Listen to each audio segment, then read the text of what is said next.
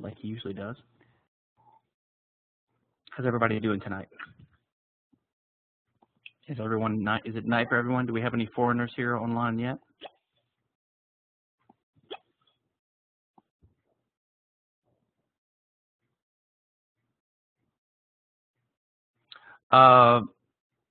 I don't see a way. Gwen wants to know about popping the media viewer panel. I don't see a way to do it. So what we're going to do is I'm going to share my desktop later when we get to that video. So that's down the line. So let's get going. I spent actually a couple of hours today on a blog post, which we'll get to shortly. So today we're going to focus on sort of the libertarian Austrian framework that you need to have to look at all this stuff the right way. We've kind of gone through the conventional views, the sort of confused natural rights views for IP, the utilitarian views, but now let's approach it from the ground up the way it makes more sense. Oh, I didn't change the date on this slide. It's not December 10th, but everything else is changed. Sorry about that. Okay, going to go through a few posts I did on C4SIF in the last 7 days, and also I left a few in from the last version of this course because they were pretty substantive, meaty posts, and they make good material. What I've been doing actually is I listened the day before these lectures to the one I gave on the same day last course to kind of remind myself of what I covered that wasn't planned, and that way I can gradually improve these. But anyway, and I decided to leave some of the things in, but we'll get to those in a second. So the post I spent a lot of time on today was this one here, the first one, Mossoff, why business leaders should care about intellectual property. This is on slide 2. By the way, can everyone see and hear me okay? Yeah? Anyone? Anyone? Sound okay? Too loud, too quiet, or is it all right? Fine, good. This is the shirt, by the way, I was given when I went to Austin and gave a speech on IP. Norman Horn gave me this, and Coke paid for it, so I'm happy about that. So Adam Mossoff is a law professor at GMU. He's an objectivist, and he's one of the few people still trying to come up with a way to justify intellectual property, in particular from the objectivist or Ayn Rand's point of view.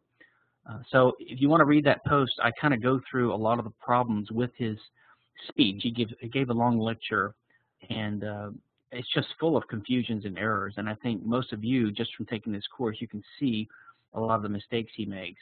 He makes the mistake of basically assuming there's a property right and value, and also of assuming that you create a thing called value that you have a property right in without recognizing that what you really do when you create or produce is you transform with your effort owned property that you already own, and you make it more valuable. So property rights don't really factor into the new wealth that you create. The wealth is just the more valuable configuration of your property that you've transformed with your effort. So there's a lot of other just one mistake after the other in his talk. So take a look at that. Someone emailed me today and said, why are you wasting time on this guy? And I said, well, there's not many more people left to debunk. There's really not many good arguments for IP, as I think we've seen in this course, and we'll continue to see throughout the rest of tonight's lecture. Kevin Carson, who's a mutualist, left libertarian, had a kind of provocative little post comparing the arguments for intellectual property to the arguments for slavery. And I think he's got a good point. I mean, they both involve telling other people what to do with their bodies and their property. Take a look at that. My good friend Jacob Hubert, who wrote the great book Libertarianism Today, it's a fairly recent book, and he's got a great chapter on IP in there. It's a great overview and synthesis. Well, he just did a debate himself at Whittier Law School. He actually got me invited to Ohio, where he's from, a couple of months ago to speak before the Federal Society on IP at Ohio State Law School. And he just did his own debate at Whittier Law School. And he does a really good, excellent 15-minute presentation. So if you just listen to that, his approach is a little different than mine, but we agree completely He's very solid. He's a really good speaker. And just like when I debated someone, his opponent was, I mean, just pathetic. His opponent was better than mine, actually. This guy, his opponent at least tried to come up with an argument, but he's just another lawyer software guy, and doesn't really have much of an argument. In fact, in the middle of it, he even says, "I don't really believe everything I'm arguing here." So he's just trying to come up with arguments. My opponent was just an amiable, nice patent lawyer who really had no arguments whatsoever, except I think we should reform it but not get rid of it. I mean, that was his argument. So I have a post about Atlas Shrugged, the movie. Many of you might have heard of that. I haven't seen it yet. I don't know. Has anyone here seen the movie Atlas Shrugged? By the way, I'm curious. Gwen says she's seen it. Well, thumbs up, thumbs down. How many stars out of 4 would you give it, Gwen? I'm curious. Wow, 4 out of 4. It's getting polarized reactions. My wife wanted to see it this weekend with me because I pumped her up about it, but then I read some of the negative reviews and I thought I might wait for the video because I didn't want to take her there and have her disappointed. She's not as much gung-ho as I am. Anyway, there was an interesting thing about this movie. Some of you may or may not know. So this movie's been sort of back and forth for years about whether it was going to be made. Yeah, Gwen says it was excellent given the limitations they had to overcome. Well, that's what I wanted to talk about, is the why did they have limitations? They had limitations because I think Leonard Peikoff had licensed the movie rights to the novel to some producer, and they were about to expire because they actually had a big movie deal at one point with Angelina Jolie and others, but it fell apart. So the movie rights were about to expire, and unless he started production on a given day, they would expire. So I think he contacted Peikoff and he said, "Can I have an extension?" And Peikoff said no, because Peikoff's typical objectivist and surly and not cooperative people. And so he denied him permission. So the guy had no choice but to start production like at the last minute. So it was kind of a rushed production, lower budget than normal, bunch of no-name stars. That might have helped it in some ways, but anyway, if it suffers because it was rushed, it's because of IP.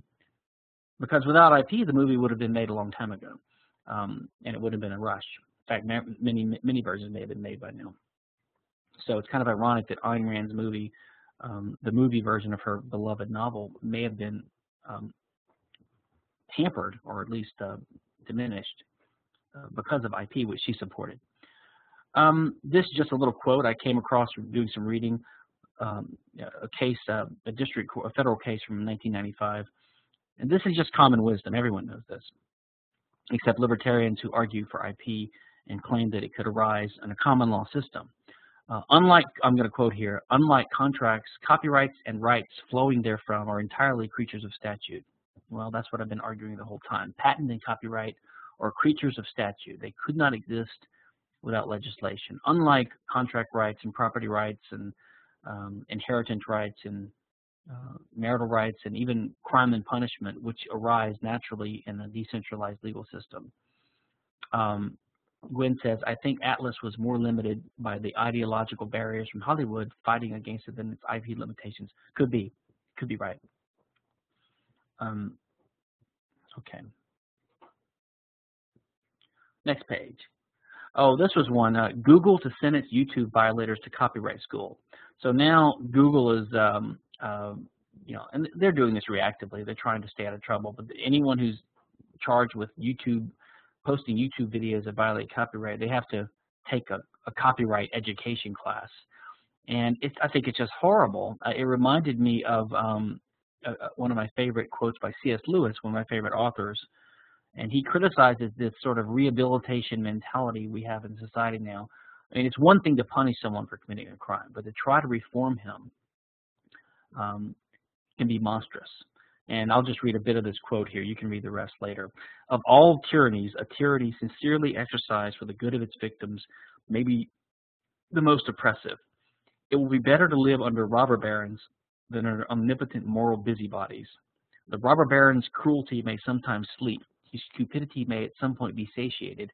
But those who torment us for our own good will torment us without end, for they do so with the approval of their own conscience. Anyway, so that's a great quote, and it sort of reminded me of this Orwellian education mentality. I also spent a good deal of time using some of the material developed in this course, which you've already learned most of, to develop sort of looking at the 4 sort of historical periods or phases of IP abolitionism, all the arguments. And take a look at that, but most of it will be familiar. The first phase would have been the one that MacLup outlined in the late 1870s. Remember, we talked about how there was a lot of agitation against IP, arguments back and forth, similar to the ones we're having nowadays, until that panic of 1873 caused the free traders and their opposition to patent and copyright and their opposition to protectionism to be in disfavor. And when that happened, the opposition to patent and copyright sort of crumbled. Thank you, Danny. The second phase of IP abolitionism, I would say it would be this vigorous period of debate by these left individualist anarchists like Benjamin Tucker and his crowd around his magazine called Liberty in the late 1800s. So there was a vigorous set of debates there, and Benjamin Tucker was excellent on this stuff. It's amazing how good he was so far back. He was better than all the rest, better than Spooner, better than Tack Tack, and the other guys. And then I'd say the third phase would have been the sort of modern renaissance in the 1950s to the, let's say, 1980s of free market economists and libertarians like Murray Rothbard, Wendy McElroy, Tom Palmer, and then the economists like Fritz MacLup and Arnold Plant, pretty much all coming to the conclusion, Hayek, by the way, arguing against IP, but they kind of made comments and then it disappeared because IP wasn't that pressing of an issue.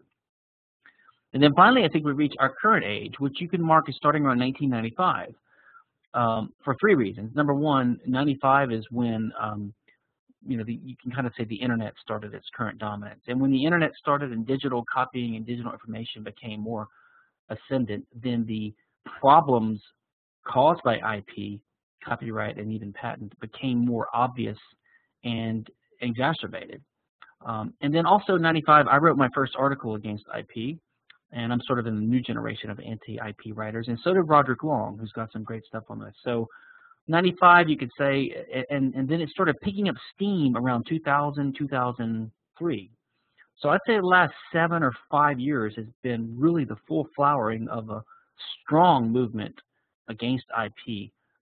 Most libertarians you meet now that are principled and Austrian-related or anarchist, they're pretty much, and the young people and the left libertarians, the amount of IP opposition is just astounding, and awareness too. I mean, you hear sophisticated arguments from all of these commenters on the blogs. Now they're all reading all this stuff, my stuff and Roderick's stuff, and all the stuff out there. I mean, the case is not that hard to understand, but it's complicated. But it's, I think, really the defenders of IP are on the ropes, and I think they know it, at least among libertarians. These are some older posts from my last incarnation of the course. The first one, you might want to take a look at the first link. I'm on slide 4 now. By the way, I have posted these slides. Danny, they are on the course materials. I don't know if anyone wants a Google Docs version of them to link to, but these slides are on the course page. Sorry, I should have mentioned that earlier. So the first post here is Property Title Records and Insurance in a Free Society. And I wrote that, and take a look at it if you're interested in that. I kind of went into some detail about the history of and the libertarian theory of what property title means, how it would be recognized, and what the state's relationship to it is. And the reason I wrote this in the IP context is that quite often IP proponents will say, well, you don't need legislation to have IP. It would just evolve naturally. And quite often they'll say, well, people would just have a private title registry, and they would register their title to this invention or to this copyrightable work. And I went into this to show that that's such a unworkable idea, and that's not how property works. I mean, originally property works by visible or observable physical boundaries or borders. I mean, people would actually put stones down. They still do sometimes, markers down to mark where their land is. And if someone, has a coat or a stick, you can actually see that they have that. You can see what its borders are. When society gets more sophisticated, certain things like immovables or land, real property, some people call it, you tend to register that. And the law develops where, I can sell you a movable that is, just like a personal object, like a cow or a watch. I can sell that to you manually by handing it over. Or we could even have an oral contract about it. And that suffices. But certain formalities and rules have arisen, which are understandably so, for things like land. So you have to have a contract to transfer land in writing. So the only way someone's going to get title to land now from a previous owner would be either something in writing, or if they squat on it and basically, for like 30 years or something, or 20 years or 10 years, whatever the period is in that jurisdiction, without the owner objecting, and then they would own it by prescription or statute of limitations. By the way, just as an aside, I mentioned this before in another class, and I hope I haven't mentioned it here already. If I have, just stop me. But I mentioned the oral contract before. You will always hear people say oral contracts, but it's actually the wrong terminology. Well, actually, oral is correct. They say verbal. They'll say a verbal contract, but verb just means a word, right? All contracts except manual contracts, where I hand you $1 or you hand me a candy bar. There's nothing exchanged. It's just meaning is exchanged. But most contracts are verbal in that words are used. Now, the words can be spoken or they can be written. If they're written, it's a written contract. If they're spoken, it's just an oral contract or an oral understanding. Okay. The other thing I mentioned was I called land immovable. This may be helpful for you to know. It's not too relevant to the IP course, but it's a good thing for libertarians and people interested in legal theory to know. There are two major legal systems in the world today. There's a couple of others. There's Islamic law, and then there's Jewish law, and Asian law, which is kind of based upon one of these two main types, which is civil law. So the two main types of law in the world today are common law and civil law, sometimes called continental law. So the common law is the current version of the law in England, the United Kingdom, and the Commonwealth countries that arose from England: U.S., Canada, Australia. Now, there are some exceptions, actually. In the UK, which is Great Britain and Northern Ireland, right? So Northern Ireland is one country, and then Great Britain has three sub-countries, England, Wales, and Scotland. Scotland is actually a hybrid regime. It's sort of a civil law regime. So is Louisiana in the U.S., and so is, I think, Quebec in Canada, and so is Puerto Rico, because Puerto Rico is from the Spanish. So South America, Latin America, and most of Europe are all civil law. So you have common law countries and civil law countries. The civil law countries basically come from codifications about 200 years ago of the current European customary law, which was based upon principles of Roman law. Now, the Roman law was in place in Rome, obviously, for about 1,000 years, and was older than the English common law. But actually, the Roman law is similar to the English law, in that they were both sort of decentralized legal systems.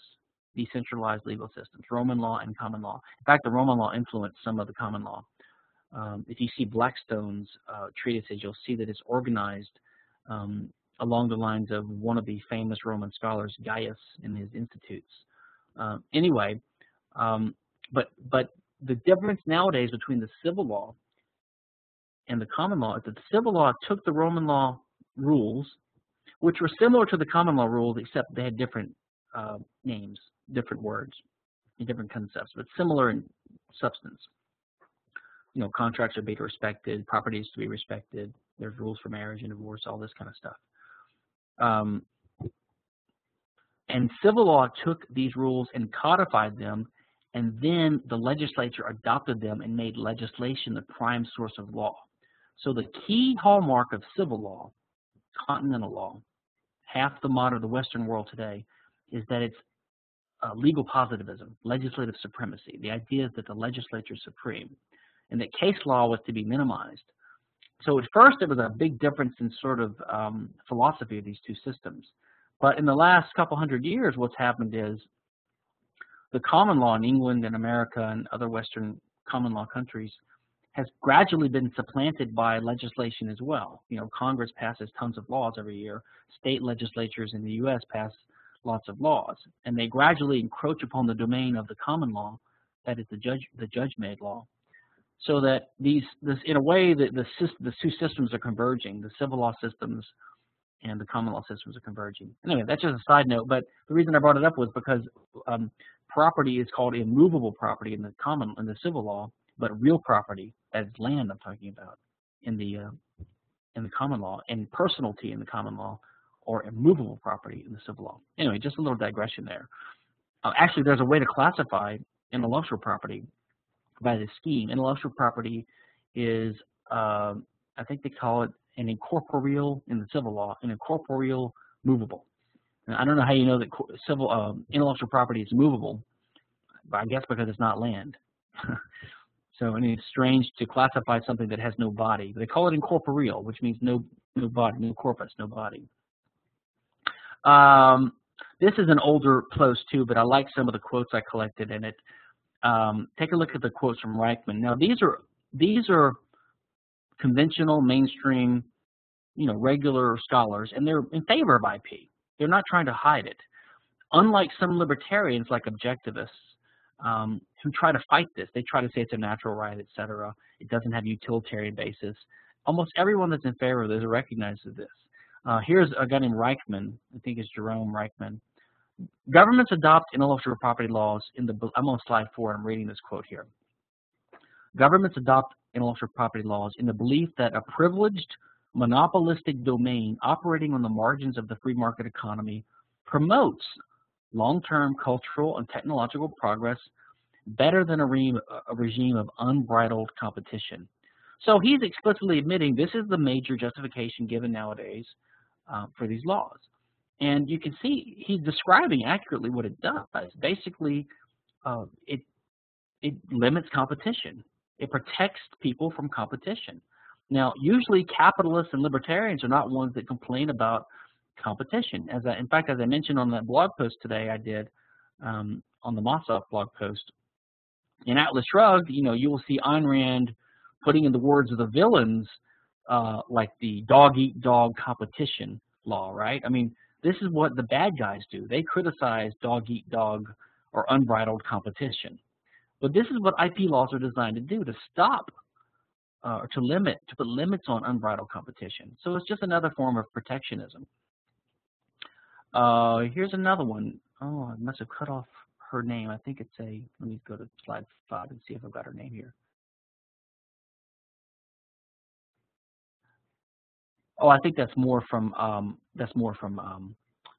Reichman. Sorry, I'll just get that quote. Go to the next page, slide 5. Here's Alan Devlin, another scholar. The patent bargain is an easily understood concept. Awarding the inventor 20 years exclusivity naturally entails considerable social cost. See, so he's admitting that there's a big cost to this, a cost that rises in direct proportion to the value of the covered invention.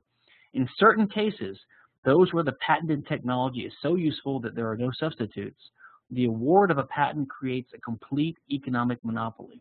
He's admitting it. So he's admitting that there's a cost, that these things are monopolistic, sometimes leading to a complete monopoly. This is, of course, true. New York Law School professor Beth Novak, she said, a patent is a pretty significant monopoly, so we want to make sure we're giving it to the right people. Now, this is just horrific to the libertarian to hear these conventional mainstream people talking like this about manipulating people's lives and their rights and using the government to tweak things left and right. But this is how they think about it, and this is the nature of these monopolies. And for libertarians who defend it, I think they have a lot to reckon with because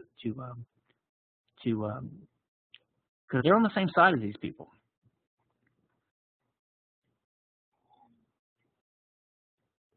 These are some older ones. These are older posts we can skip. We can skip now. So I'll have time to get to the other stuff for today. This is an older post I wanted to point to. I think I've mentioned it before. And we'll talk about this next class when we talk about a future world, future IP-free world.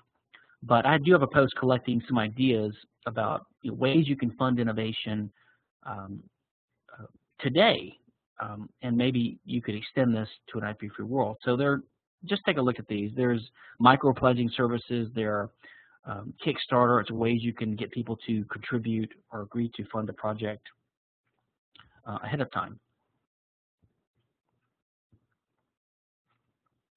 Also, this is an older post as well, but it's interesting. You might want to click on this link and take a look at it. I got this from the book called The Master Switch by Tim Wu. He's the guy that invented the term net neutrality, apparently. He's just another conventional law professor, tech kind of guy. He's a little bit skeptical of patents and copyright. He's not completely opposed to it, but he would like to reform it, and he sees a lot of problems with it. And there was another post I think I linked in here too. But it's fascinating to see how patent and copyright, or especially patent, had a huge impact on the current movie industry that we have today in the U.S., the Hollywood movie industry. How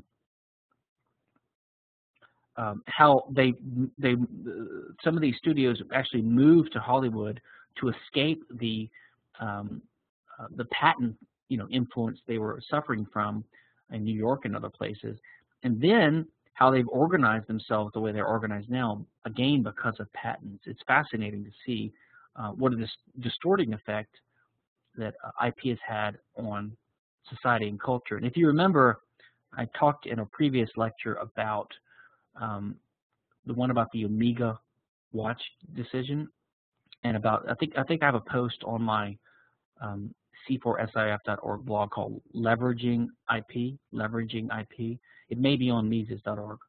But the point there was I was giving the example of how Omega could not stop Costco from buying its watches in, was it Argentina, some South American country, which are cheaper there, and reselling them in the U.S., engaging in price arbitrage. They couldn't stop them from doing that legally because they weren't doing anything wrong.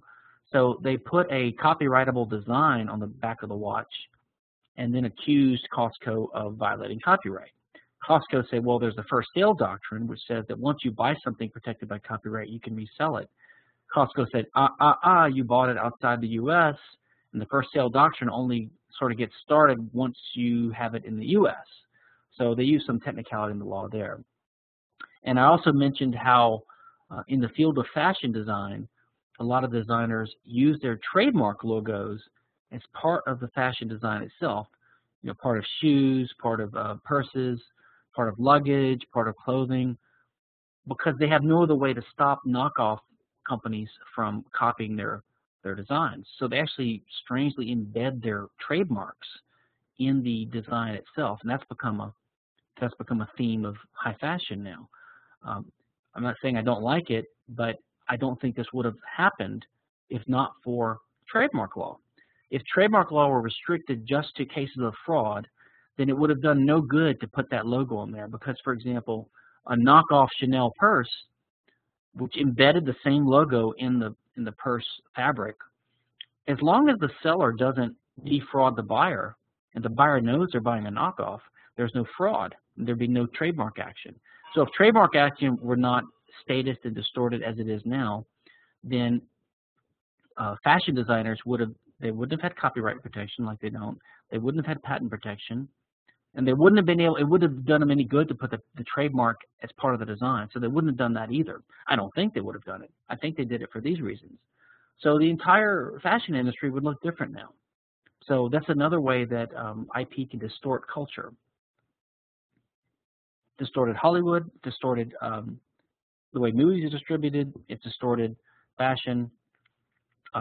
It distorts innovation because, for example, when patent law protects some things but not others, then people are going to tend to engage in innovation in the areas where they can get protection in.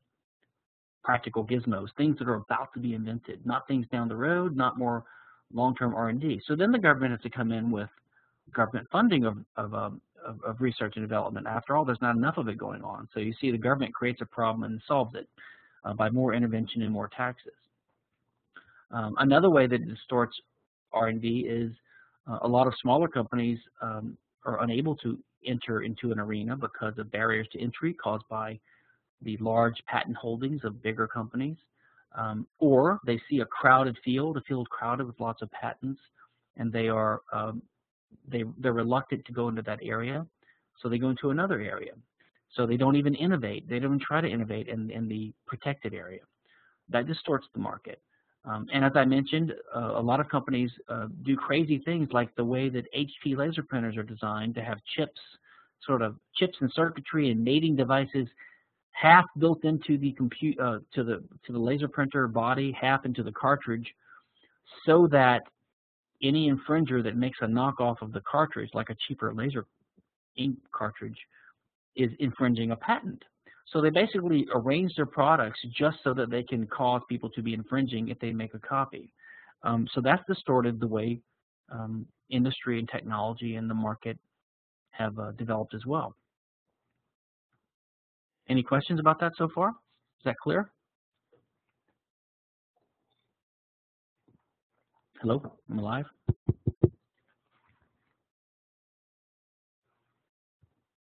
Hello? John, you there? Good. Okay. Before we get to the main part of the lecture, for those of you who are interested in Hoppe, I bring this up because there's a lot of, I mean, I think Hoppe is the greatest living libertarian theorist and probably the greatest libertarian theorist ever, greater than Rothbard because he built on Rothbard Mises, and I think his theories are just amazing. In fact, I intend to give a course on Hoppe's political economy later this year.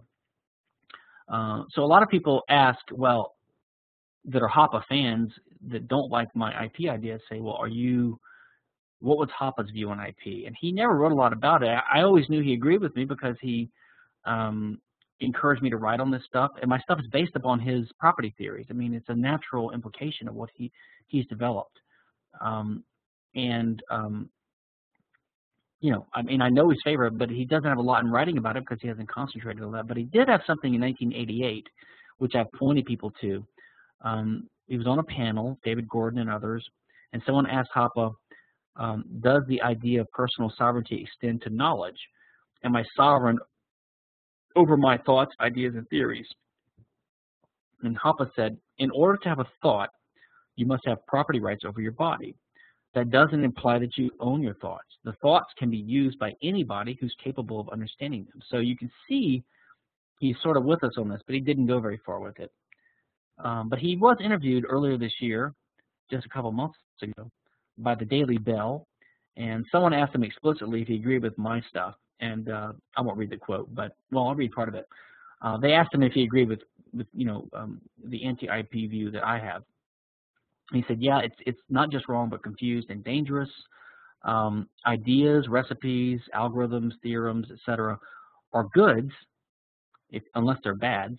And we'll get to this later today's lecture, by the way. But they're not scarce goods. Once they're thought and expressed, they're free and inexhaustible goods. Imagine I had been granted a property right in my melody or poem such that I could prohibit you from copying it or demanding a royalty from you if you do. Doesn't that imply absurdly that I, in turn, must pay royalties to the person or his heirs who invented whistling and writing and so on, and further on to those who invented sound making and language and so on? And of course he's right. He's taking it, he's showing that the idea of IP is absurd and would basically you know, lead to a standstill in human life if it were applied stringently, consistently, and in a principled way. I mean, there's a reason these rights expire after a finite amount of time. I think people that advocate them realize that it would be unworkable if they let them last for too long. It would strangle human life. I'm on slide 10. I'm going to switch to slide 11 now. Oh, let me just go. Hoppe says, second, in preventing you from or making you pay for whistling my melody or reciting my poem, I'm actually made a partial owner of you, of your physical body, your vocal cords, your paper, your pencil, etc., because you did not use anything but your own property when you copied me. If you can no longer copy me, this means that I, the IP owner, have expropriated you and your real property, which shows that IP rights and real property rights are incompatible.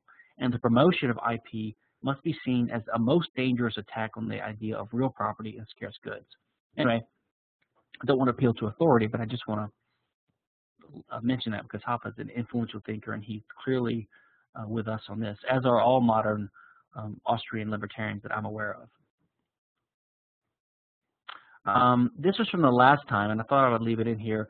One of the students had a question about trade secrets, and in case anyone here had any questions about trade secrets, because I didn't go spend too much time on trade secrets. So I was going to go through this if anyone wanted me to. Carl Fielding writes, without IP, secrecy would develop a more pleasant odor. Well, I think it would. I think that right now, like as I mentioned before, the IP law, the patent law attempts to basically bribe inventors to reveal their secrets. You give them a monopoly in exchange for them publishing or disclosing in a patent application their invention. But as I mentioned, that doesn't result in too many more disclosures, because most people that patent their ideas would have disclosed them anyway when they sold a product. But other people that are not going to patent their stuff, they can't afford to or they don't want to, they're under the constant threat that they would be sued by someone who later independently invents the same idea and patents it. So some of them engage in defensive patent publishing, and they disclose what they would otherwise have the right to keep secret as a trade secret. So the entire field of secrecy is distorted by patent law. Tell you what, that's slide 12. Let me skip this. If anyone has any questions about that, I'd be happy to go into it, but I'll skip it for now because it's not a systematic part of this lecture.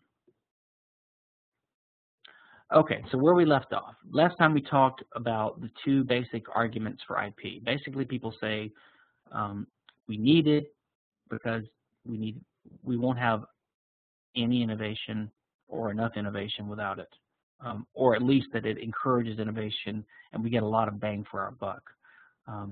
That's sort of the less principled view. That's more the tinkering policy view, the wealth maximization view. The sort of principled view, or the rights-based view, which a lot of libertarians gravitate towards and Randians pretend they gravitate towards, is based upon the idea that the inventor has a right. See, the other idea says the inventor doesn't say the inventor has a right. In fact, if you think about it, the Constitution, which is type 2 here on slide 13, wealth maximization-based utilitarian, the Constitution is that way because it says Congress has the power to authorize, to pass a law that grants these patent and copyright monopolies. Doesn't say they have to, it just gives them the authority to. Congress could abolish the patent and copyright law tomorrow, and it wouldn't violate the Constitution. So the Constitution doesn't see this as a right of authors or inventors.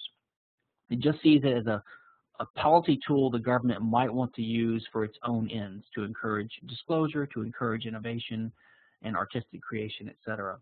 So the other argument is that inventors and creators have a right, that is, they deserve some kind of legal protection, basically protection from competition in the sale of their creations, whether it's an original work in the case of copyright, or whether it's an inventive machine or process or something like that in the case of a patent. So those are the two basic arguments for IP.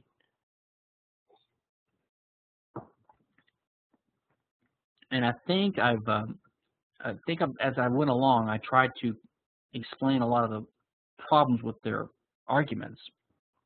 But what I want to develop is sort of from scratch, the libertarian perspective on this, just the right way to view this whole area. And then once you see that, it becomes easy to see what's wrong with these other arguments and what's wrong with IP in general. But just to summarize, the main problem with the wealth maximization view, in addition to the fact that value is not measurable and is not interpersonally comparable, and that even if you could do that, it would be unjust to take from A and give to B just because the value of what you took from A is less than the value that it means to B.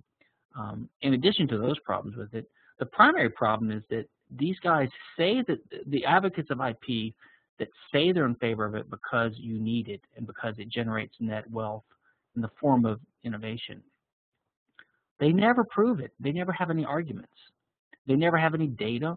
They don't even have any guesses. So, and in fact, all the studies, or the predominant bulk of the studies, are either extremely skeptical or conclude, they study a narrow area and they'll say, it looks like patents are hurting innovation here. It looks like patents are not necessary here in this historical period. I mean, all the data points against having a patent or copyright system at all. So if you really were a sincere utilitarian, you would go with the data which says, let's don't have these laws, at least until we can prove it. So that's the primary problem with utilitarians. The primary problem with the rights-based arguments is that they, number one, they don't comprehend the role of learning and information in action and its distinction from the role of property as being scarce. They do not distinguish between value and wealth on the one hand and between property rights on the other.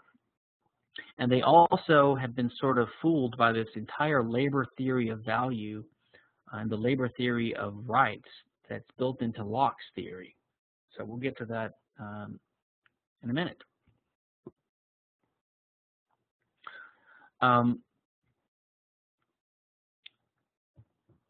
So this is what we're going to talk about today in the rest of the lecture. So let me just go on and get right to it.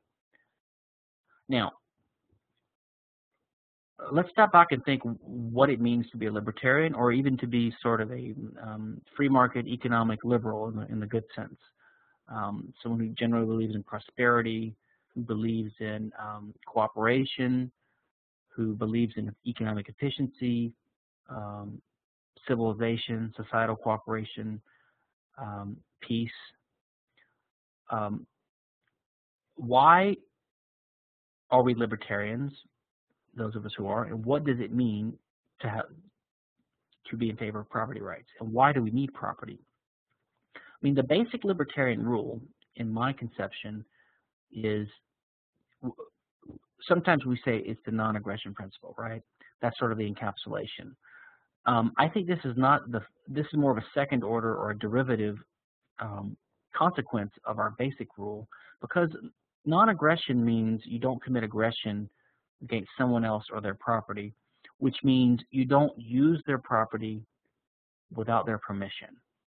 Or another way to put it is you don't invade the borders, you don't invade their property, or you don't alter the physical integrity of their property without their permission.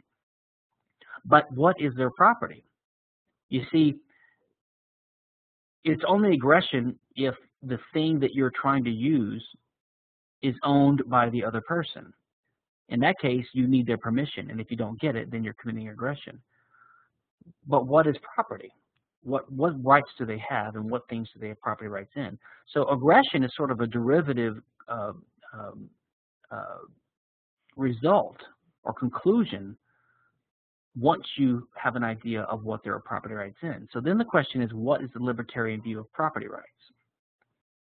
And in my view, the libertarian view of property rights is simply the way we assign property rights is in accordance with the Lockean homesteading principle, which is basically finders keepers.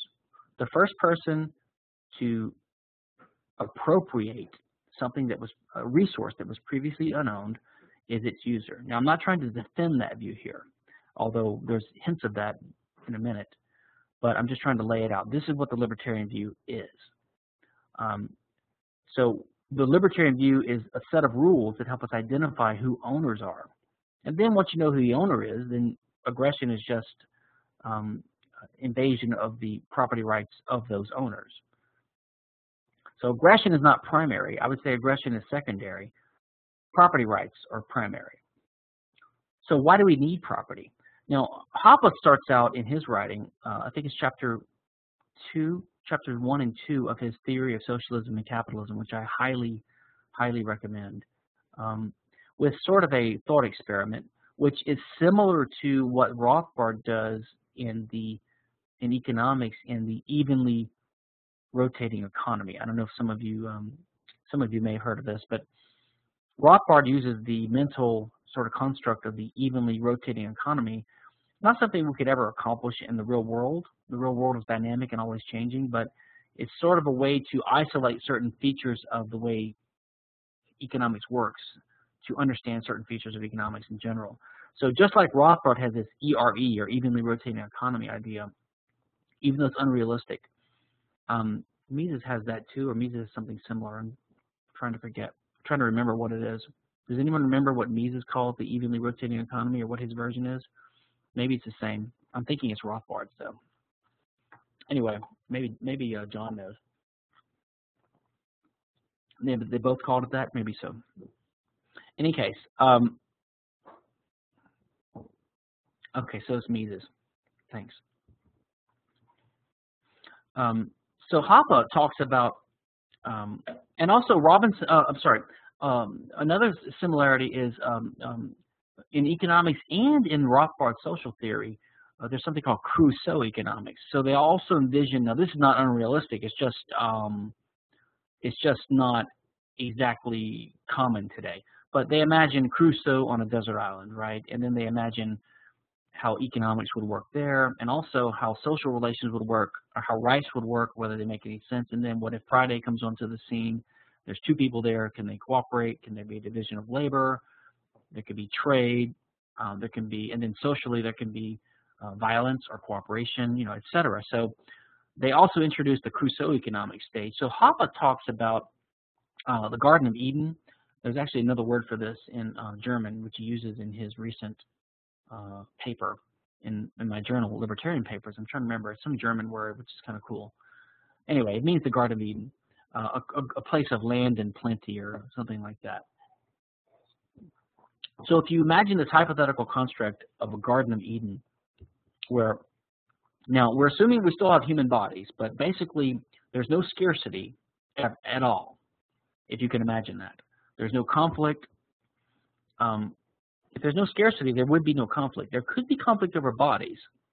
So you would still need property rules to decide who gets to use this body. But let's forget about that for a second. Let's just assume a world of scarcity. You would have no need for rationing, no need for production. Property rights would be completely meaningless and unnecessary. So let's just take an example that we have a world where there are either so many banana trees everywhere. They're super abundant. They're just everywhere. You can just reach up your hand, no matter where you are, and you can grab a nice banana. And let's say they're all the same. They're all healthy. They're all delicious. They're all great. In this kind of world, now remember, let me mention one thing. As economists, we use the word scarcity in a technical way, and what we mean is basically rivalrous. So scarcity means the property of a given thing such that conflict over it is possible. This is very important. Yeah, I know Mises used land of cocaine, Danny, but Hoppe has this German term. It's like, maybe someone can look it up. It's one of the last 1 or 2 articles published in this year's volume of Libertarian Papers, and he's got this term. In any case, it's not important.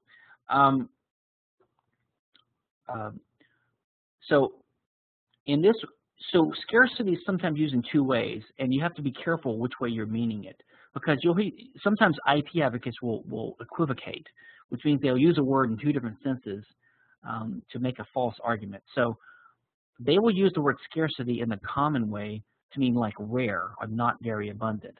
So they'll say something like, well,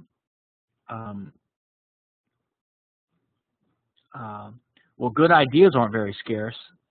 I mean, good ideas are pretty scarce, but they don't mean that they're scarce in the sense that we mean. What they mean is they're not easy to come by. There's not many of them. By the way, Carl says free goods aren't objects of action, but scarce goods are. I'm going to get to that at the end of the course of the lecture today with a kind of breakdown But I would say that, well, that's the sort of Misesian, Rothbardian, right? That's the Misesian, Rothbardian, Hoppian idea of a background condition. That's correct.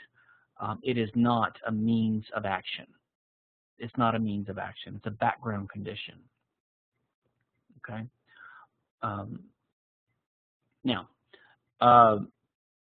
whether you want to consider ideas and knowledge to be a background condition or a free good, I think it's just terminological. But like you say here, Mises calls free goods conditions of existence. So in a way, they're the same thing. But let's get back to our banana example. So let's say we have a world, a physical world, but a world where there's just a superabundance of bananas. Now, in this world, if I picked a banana and I held it in my hands, we could say that's a scarce banana because it is a rivalrous banana. Conflict over it could be possible. If someone tried to grab that banana, only one of us could have that banana, and we would fight over it, and violence would be the result. And here we get to the problem of these unrealistic examples. You know, realistically, in such a world, would I really even regard the banana as owned? I mean, would I even care if I was just possessing it or owning it? I don't think I would care if I owned it, which means having a right to have it, because if someone took it from me, I would just grab another banana and that would be fine. I wouldn't care. And by the same token, no one would take it from me in the first place because they don't need to. They can just grab their own bananas from up in the air. So,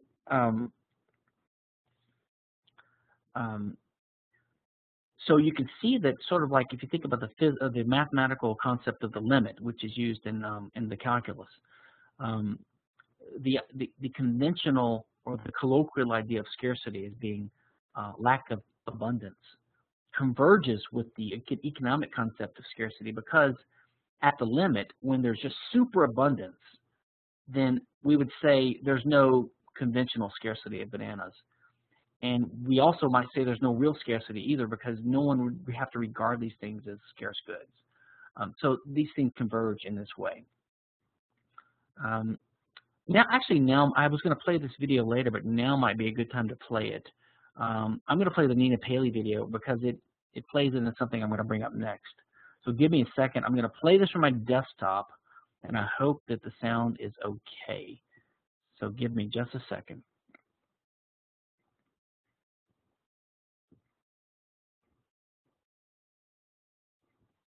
Okay.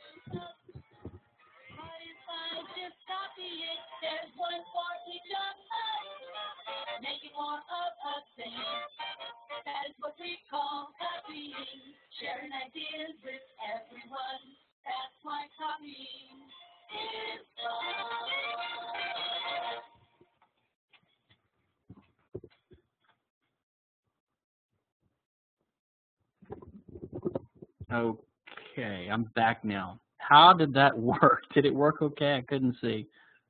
Could everyone see and hear that? Yeah, I could do it in the video window. Let me try that. Let me try the first half in the video window here and see how this works for everybody. Give me a second.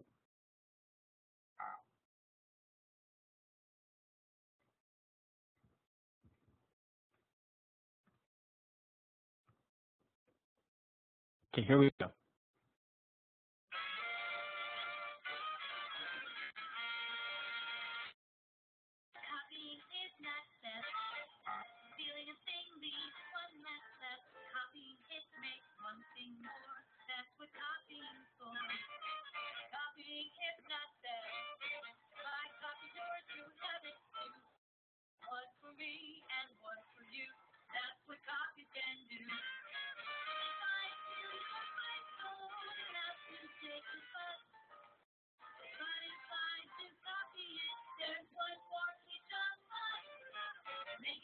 Okay, I'll stop it here. Um, Give me a second. Let me turn this thing off.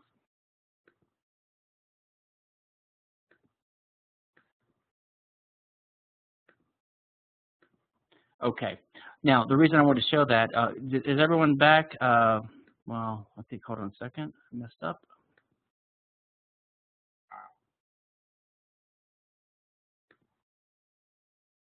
Give me a second. I'll get it straight.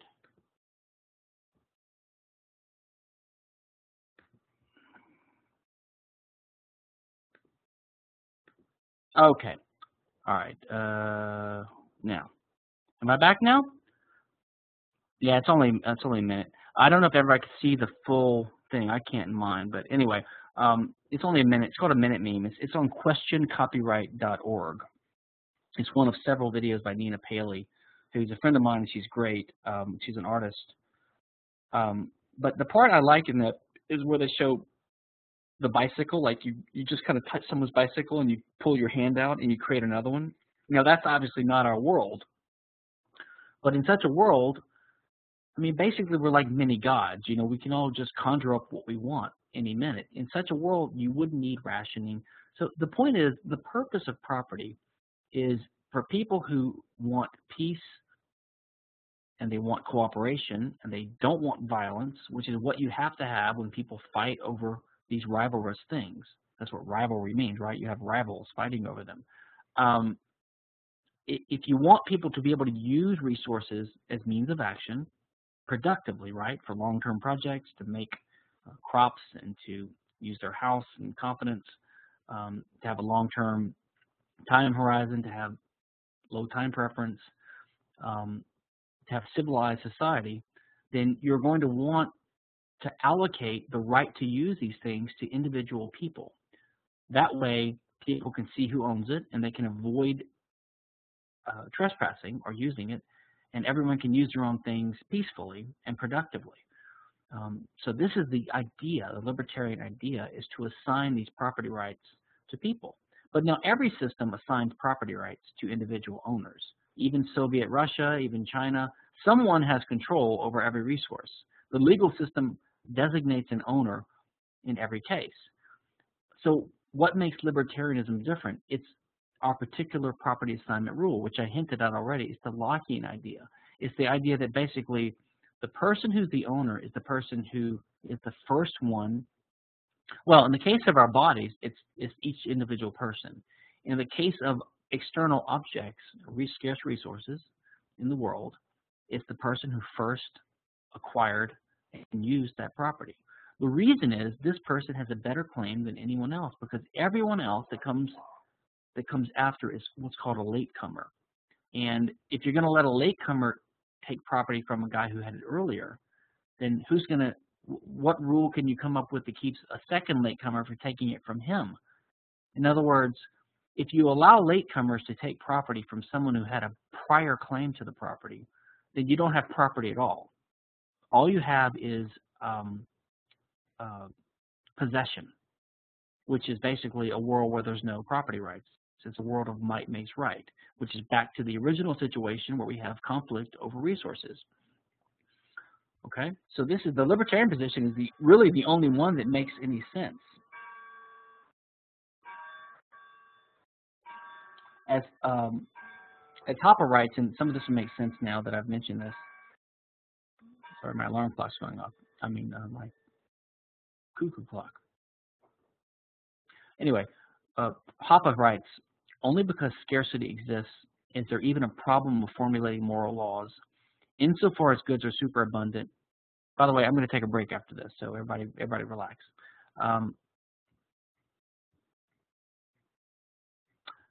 Insofar as goods are superabundant or free goods, no conflict over the use of goods is possible and no action coordination is needed. Thus, it follows that any ethic, now by ethic he means an interpersonal ethic, a political ethic, it correctly conceived must be formulated as a theory of property.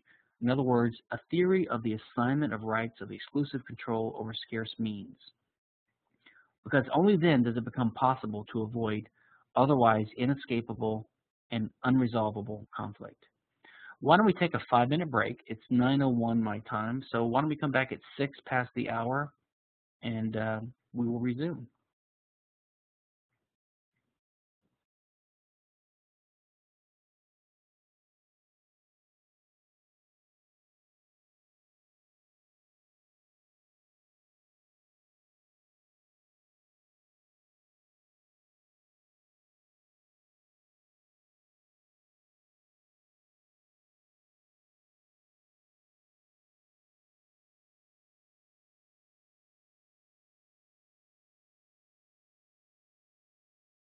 Sorry, took 2 minutes extra. I didn't realize that. Okay, I would like to mention something here.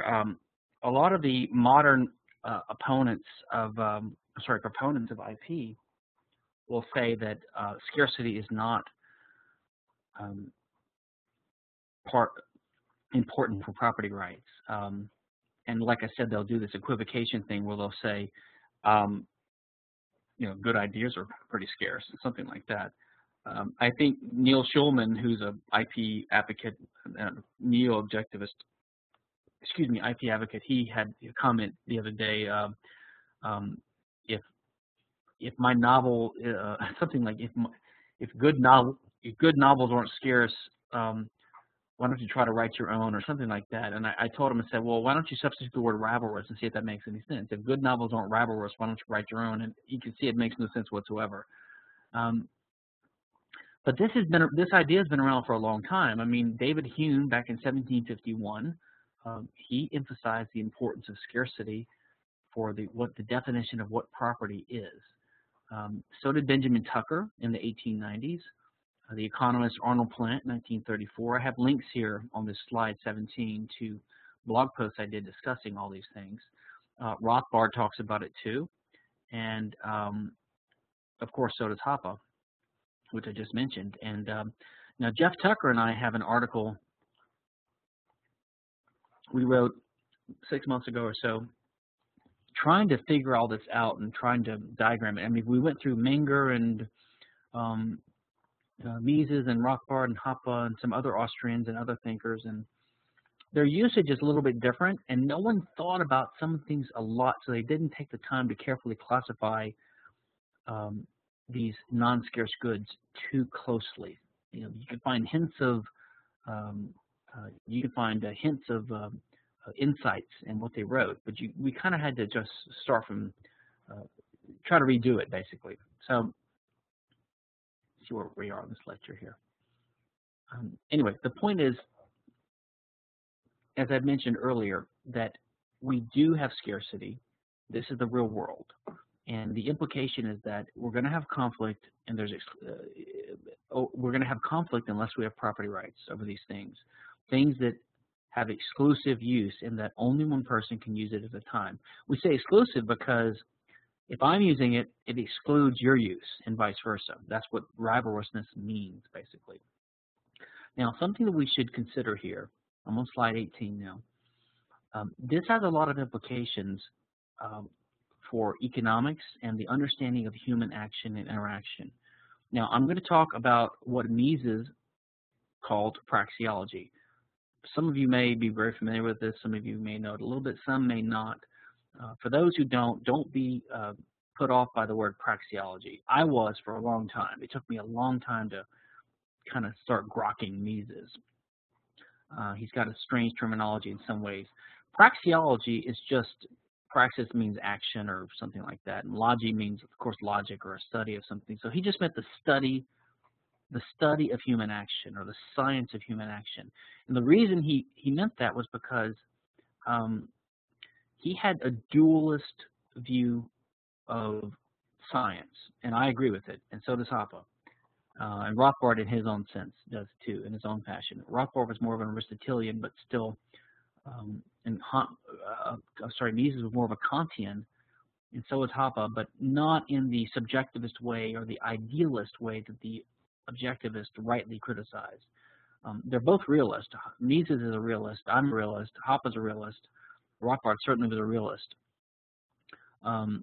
Kantianism in this more European realist sense is not idealist and subjectivist in the sense that the Randians criticize. Um, I can give more information on this if anyone wants it, but that's a fascinating topic, but it's a little bit off topic. But my point is, Mises has a certain view of two realms of knowledge. And by the way, I would highly recommend that if you haven't read a lot of Mises, do not start with Human Action, but read his, I don't know if it's his last book, but it's one of his last books. I believe he wrote it when he was in his 90s.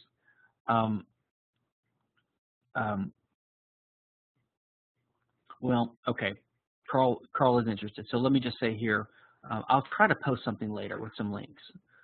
But what I would recommend, and this is in line with that, start with Mises' book called The Ultimate Foundation of Economic Science.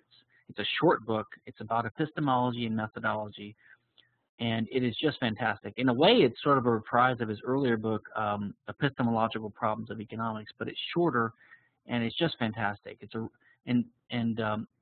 and I will send a link out. But the other ones I would recommend would be Hoppe's short pamphlet. It's on his site, hanshoppa.com. It's called Austrian Science in the Economic Science in the Austrian Method. And also, he's got a chapter in the book Theory of Socialism and Capitalism.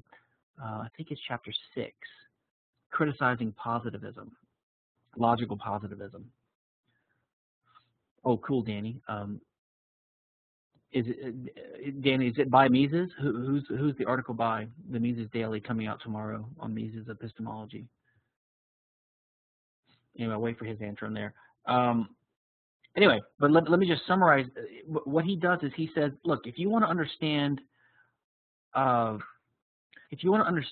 causal phenomena, that is cause and effect, right, and how we select the means that are going to be efficacious to achieve what we want to achieve, then you have the sort of natural sciences, empirical sciences. We try to figure out laws of cause and effect. But if you want to understand what humans are doing, we're motivated by, we're understood to have free will or free choice, and we have goals that we pursue.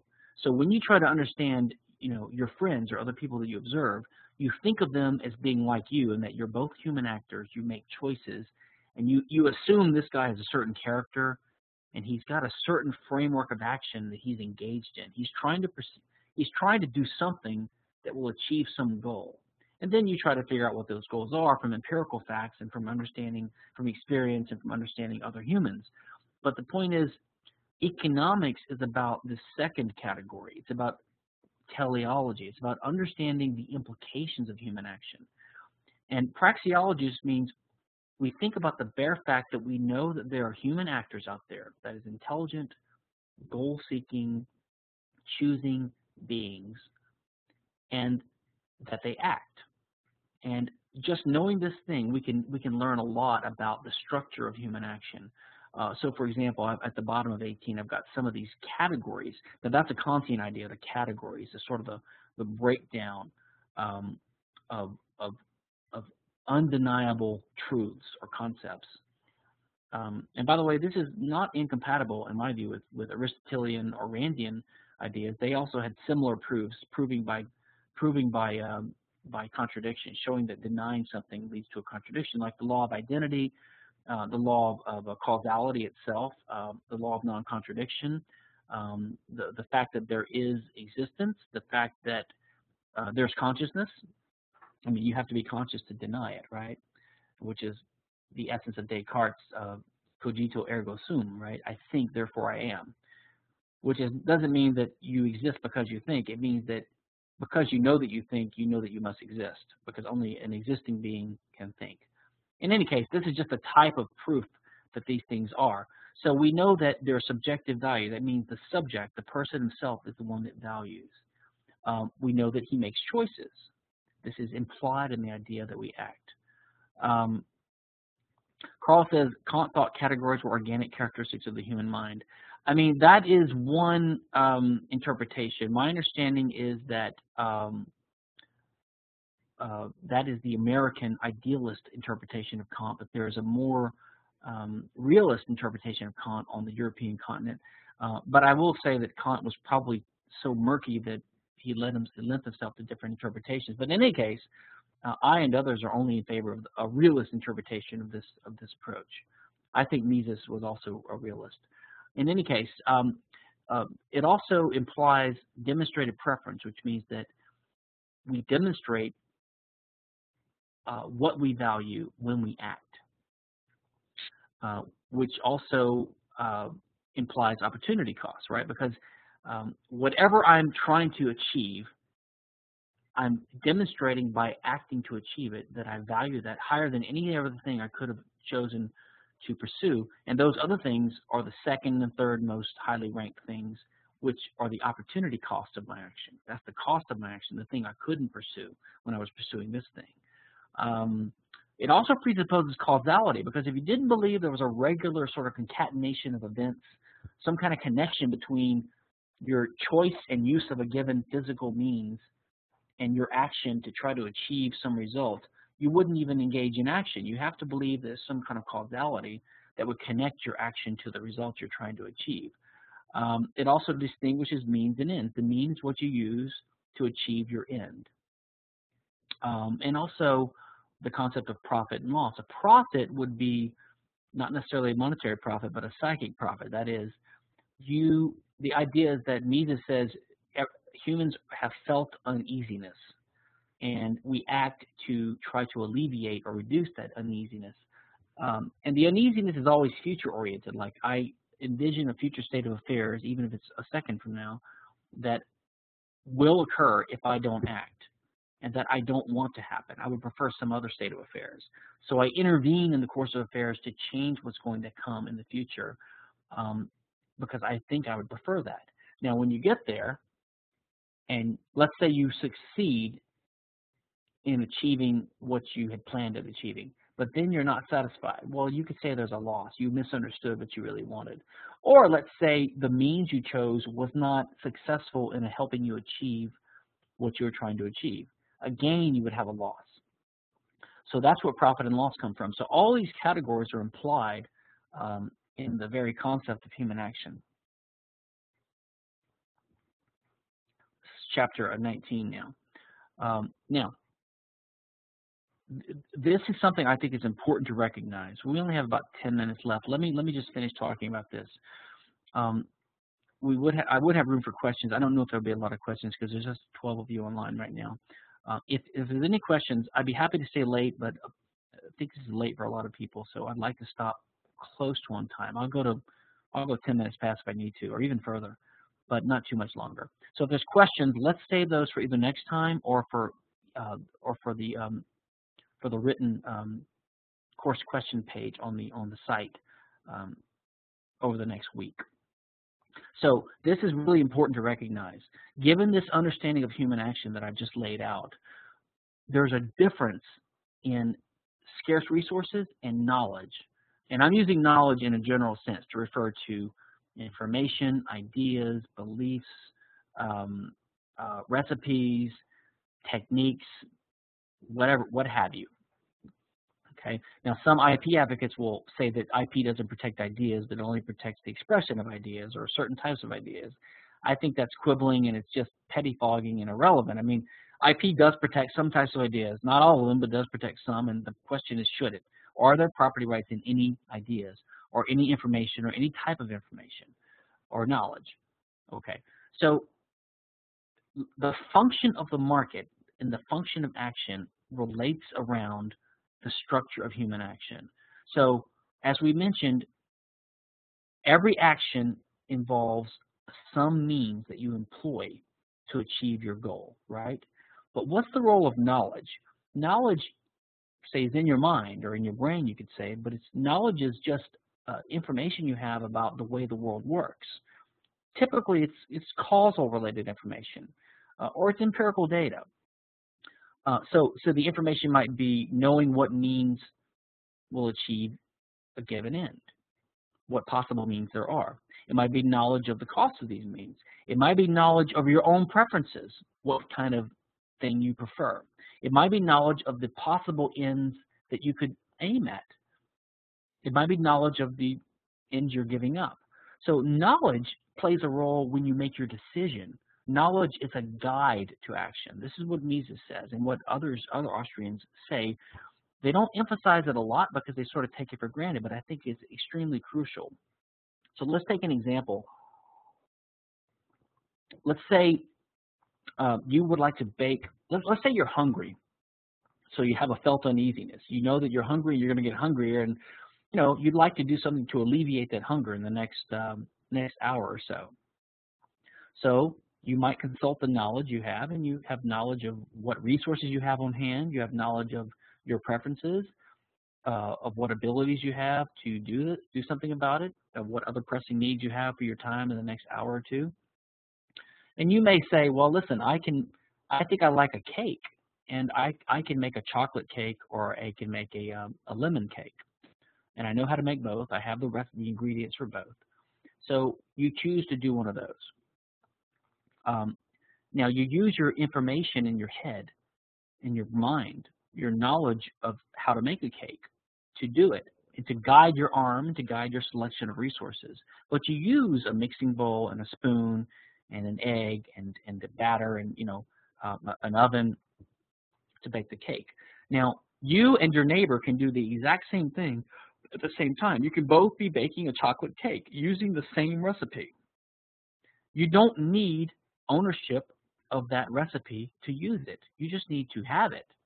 But a million people could have it, and they could be using it at once. But only you can use your bowl. Only you can use your eggs.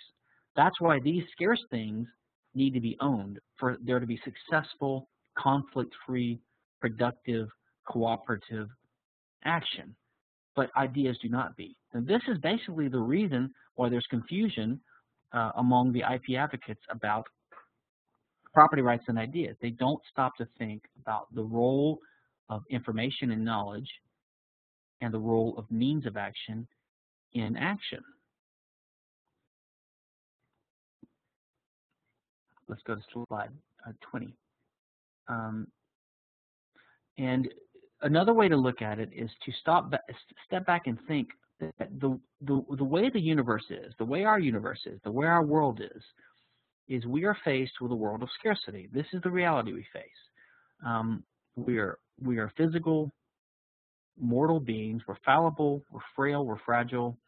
The environment is hostile and dangerous. It doesn't maybe seem so now because we've come so far, but the world is a difficult place to survive in. We have to constantly acquire food, protection, and fight against erosion and the weather and the animals and pestilence and sickness and scarcity and drought, and the world is a dangerous place.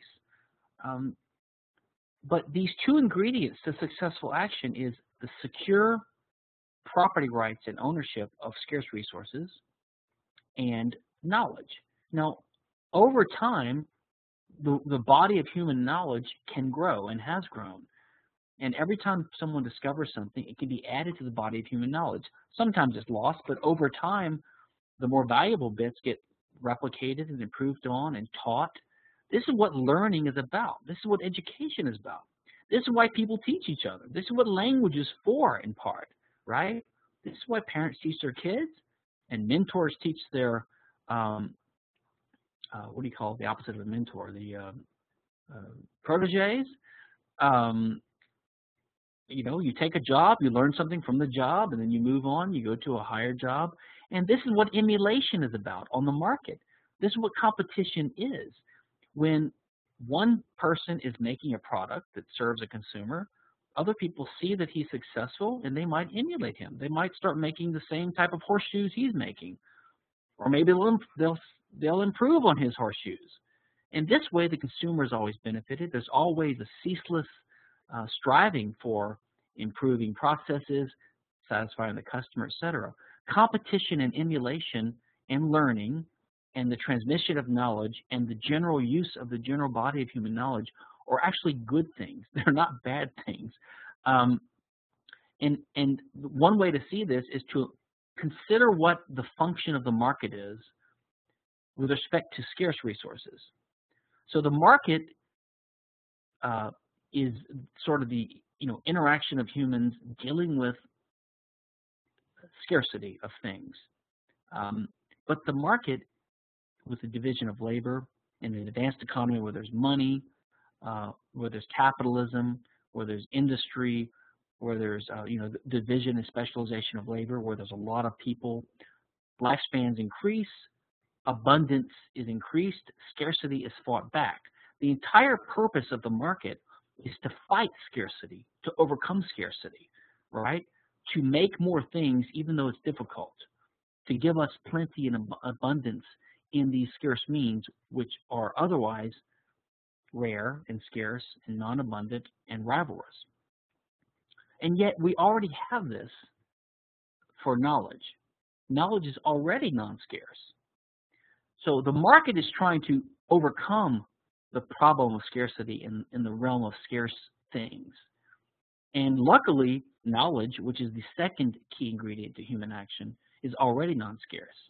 And IP law comes in and seeks to impose scarcity rules on knowledge and to make it artificially scarce. The advocates of IP explicitly admit this. They will say, I've quoted some of them, they say that we're trying to reduce competition. They say that we're trying to slow down the spread of knowledge, right? I mean, they don't deny this. Well, to my mind, this is suicidal and insane and completely unjustified. And I think I've sort of explained why by now. Okay, we're on the last slide. 21 is the last slide, and we'll go on to the next lecture next time. So let me just talk about here. This is sort of a breakdown derived from the article I did with Jeff Tucker. And it's just sort of a way of looking. By the way, this cartoon is also Nina Paley. This is her Mimi and Eunice. You can see, I don't know which one's Mimi. Let's say Mimi says, if I steal your copy, you don't have it anymore. So she takes a CD. And then Eunice sees that they both have a copy of the same one. If I make a new copy, we both have one. So she's distinguishing between theft and between copying. And then Eunice says, if you compete with my monopoly, I don't have it anymore. So it's just showing the violence, the naked violence that the state helps copyright holders use. Anyway, let me just go through this diagram, then we can be done for the night. Although I'd be happy to take questions. Now that we've finished on time, I don't mind taking questions. So anyone who wants to leave can leave when I'm done with this slide. So it's just a 4-quadrant sort of chart, breaking goods down into either good or non-good, and scarce or non-scarce. Not goods, breaking things down into this. So a scarce good would be something like, a bagel, a factory, a desk, something that's useful, and that's scarce, a scarce resource. Or that is a rivalrous, conflictable resource. Now, a non-scarce good, which you could also call a free good or the general conditions of action, would be something useful that plays a role in successful human action, but that is not a scarce resource. This could include recipes, ideas, information, images, tunes, skills, which are like abilities, and fire. Even fire can spread. Thomas Jefferson famously said that IP was unjustified as a natural right because it's like a fire, and just as you can light your candle or taper, he called it, from someone else, you both have a fire now. No one's diminished by this, and everyone's lit by this. It's a good thing. Now, you could also think of some things as being non-goods. To be honest, it's really not that relevant for our purposes. Maybe this is not the right categorization, but we were just trying to think of examples. And a non-good would be like a mud pie or a poison soup, something you just don't want. It's scarce, but no one wants it. It's not useful. It has no value. No one values it. And a non-good that's a non-scarce non-good, I don't know if such a thing really exists, but maybe a terrible sound or a bad idea. I mean, a bad idea is non-scarce, but it's not really good because it doesn't play a useful role in human action, although some people might think it does at the time by subjective preference. So I don't know if this category is completely rigorous, but the first two are. The two good categories are scarce and non-scarce goods. So property rights and scarce goods, there should be no property rights in non-scarce goods. And one more point, the basic reason for that is that assigning property rights in these non-scarce goods, remember, property rights in the law are always enforced with physical force by physical people, by real courts in the real world against the real scarce resource property of the victim of this law. So there's really no such thing as property in non-scarce goods. It's just a pretense or a disguised form of assigning rights to existing material goods. So, for example, if you sue me for copying your technique, your patented technique, and you win, the court takes, you know, some of my money and gives it to you. So it was all just a ruse for you to get some of my money. But I owned my money, and I did nothing. I committed no tort. I engaged in no contract with you. You didn't homestead it. There's no libertarian legal justification for you to take this property. The pretense is this IP idea. So I'll stop here. I might tie up some loose ends next time and then go on to an IP-free world. And I'm happy to take questions now, or we can stop here if everyone is tired. I'm perfectly malleable.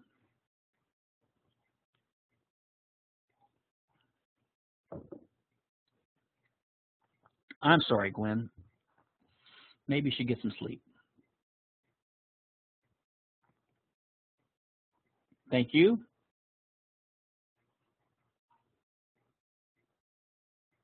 No questions? John? Thanks, Carl. Enjoyed it too.